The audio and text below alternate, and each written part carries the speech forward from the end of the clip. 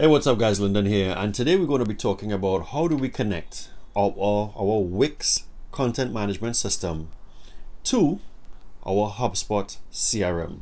And I'm going to give you an idea as to why that's so important with a couple of examples as to how the tracking code helps you really have a better understanding of your customers' traffic or behavior on your site so that you have better engagement with them. Let's check it out.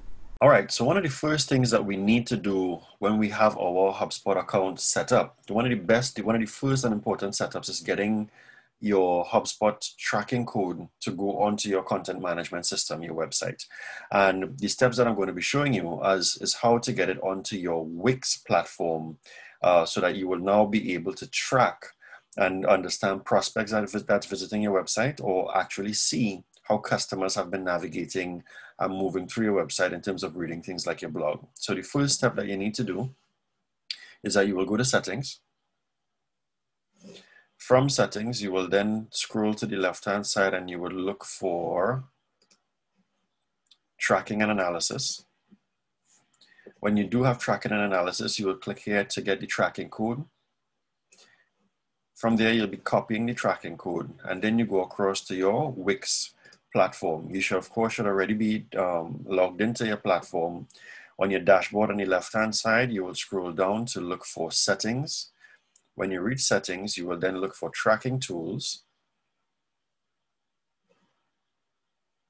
And once you click there, you will then be creating new tool. Now, of course, they have some presets, so you are going to go to custom. And of course, the first thing that they're going to ask you to do is to paste the tracking code that you just copied from HubSpot. So you will paste. You already have the domain name that is connected to. Now, of course, if you were managing different websites, you can actually put that domain name, put that tracking code on the respective website that you would like it to be tracking. Give it a custom name, so you can actually give it its own name. You could just call this HubSpot tracking code, right? You would leave it on all pages. And of course, the next step would be you would want to put it to body-end. From there, you would apply. Now, I'm not actually going to apply it because I already have the tracking code set up. So once you do have that, once you do apply, and that's it, you would have now set up your tracking code on your Wix CMS platform to show up in HubSpot. All right.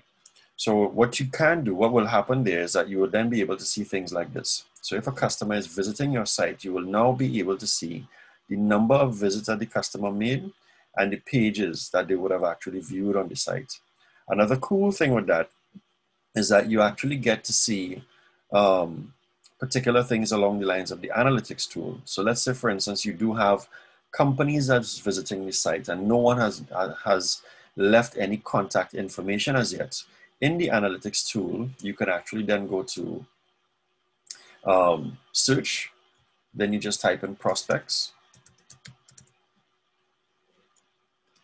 click prospects, and the tracking code will help you identify what are the companies or respective networks that people are using to get to your site.